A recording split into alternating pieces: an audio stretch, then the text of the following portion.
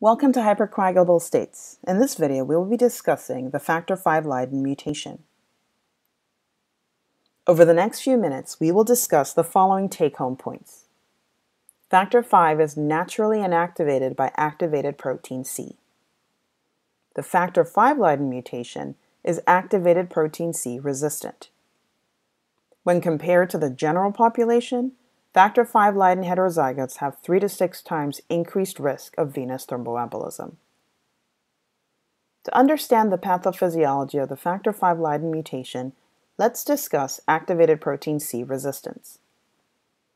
Let's start the conversation with a simplified version of the coagulation cascade, starting with intrinsic pathway factor, factor IXA.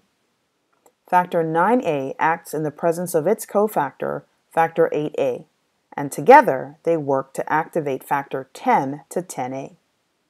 Factor X works with its cofactor, factor VA, to activate factor II, prothrombin, to thrombin. Finally, thrombin activates fibrinogen to fibrin. Now, keep your eye on thrombin. Antithrombotic mechanisms are activated when thrombomodulin binds to thrombin. The thrombin-thrombomodulin complex binds to protein C. This activates protein C to activated protein C. Activated protein C has a cofactor, protein S. Together, both protein C and S inhibit factors VA and VIIA.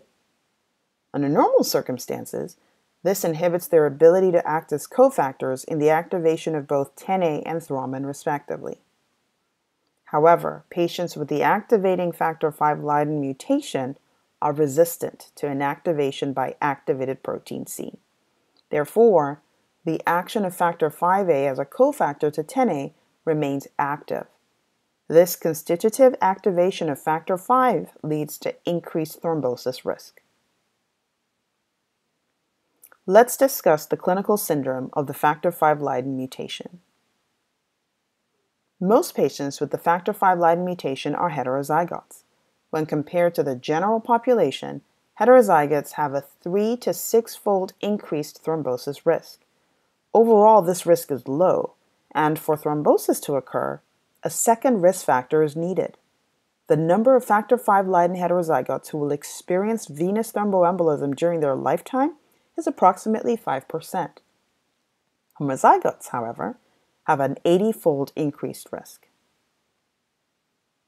The clinical manifestations of factor V Leiden mutation include venous thromboembolism, primarily manifesting as deep vein thrombosis and pulmonary embolism. Patients may also experience cerebral vein thrombosis and mesenteric or portal vein thrombosis.